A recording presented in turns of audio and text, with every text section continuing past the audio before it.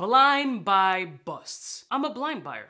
That's what I do 95% of the time when I purchase a fragrance. I blind buy it. I don't have the time to go to stores in the city or in Jersey or anywhere else to start window shopping on fragrances. I'm a content creator. Shit needs to get rolling. So if I'm gonna purchase a fragrance, I'm gonna go online, maybe I'll look up notes, maybe it'll be deceived by a pretty bottle, but I'm blind buying. I am one of the blind buying kings of the world. But with that being said, I take L's. And I've taken a lot of L's. So I'm gonna put you onto just the starter pack of 5 fragrances that I've taken a super L that have been blind buy busts. Let's roll my motherfucking music so I can put you onto 5 blind buys that are complete busts. We're all alone. In case you cared, out of all your friends, I want to be Cuba. Listen, morning, my beautiful peoples. You know who it is. It's your boy, C to the U to the B to the A. Now, these aren't like the absolute bangers. We'll do a part 2 if you guys want me to do a part 2 or even 3. I have enough busts that I've purchased in the past that we can go along a gamut of blind buy busts. But these are ones that I just thought of right off rip that I knew were blind buy trash busts. I'm not going to use, it's just why. So one of the first fragrances that came to mind, it still boggles me how so many people really enjoy this cheapy fragrance. Yes, it has outstanding performance, but it smells like hot garbage. And that's Rasasi Shura. This junk box is disgusting. I didn't find any redeeming quality in this fragrance. It was a complete bust. Granted, it's an inexpensive fragrance, all well and good, but it doesn't smell good, not to me. I can't say it's the oud. For me, it felt like it had a animalic, cumin-ish body odor, sweaty, hairy asshole smell about it that just smelled obnoxious off of my skin. It was one of these repulsive kind of scents off of my skin that really never had me wondering, oh, let me re-smell this so it can possibly redeem itself. Absolutely not. So for me, that was the first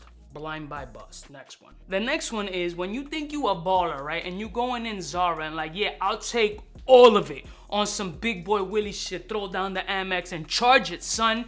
And you figure out that like 85% of the fragrances just smell okay. So you're like, other than like 3 like vibrant oud fragrances from Zara, the rest are just granted, they're not expensive. It's just, I got a bunch of colorful ass boxes that really don't smell that great. They're okay.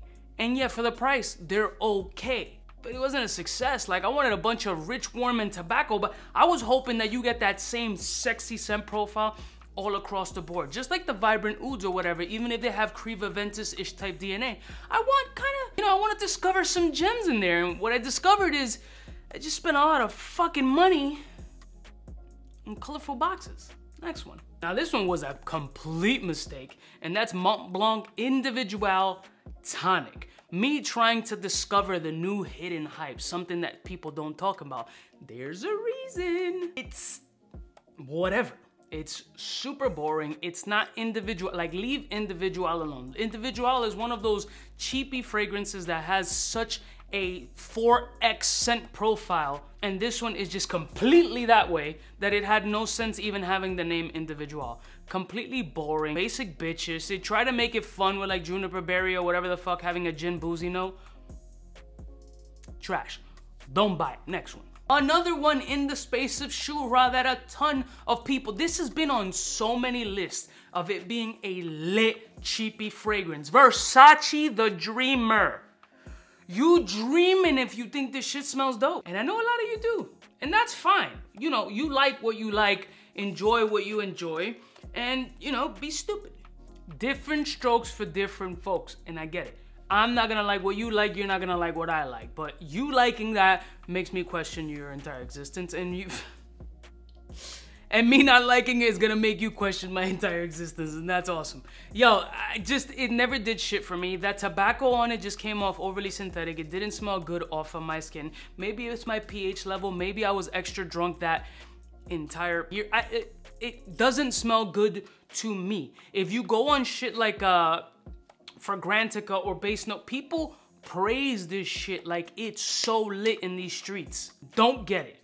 It's just not my vibe at all. Doesn't smell good on me. Didn't garner one compliment. I've gotten only like weird looks off the shit. Not a good fragrance for me. For me, a complete blind buy bust. Next one. And the last fragrance I'm gonna mention on this volume or this part is that latest Dolce & Gabbana exclusive edition of The One. It was just trying to be The One EDP and trying to blend in a little bit of a Middle Eastern flair. Unnecessary. This is just one of those fragrances that you just don't have to buy.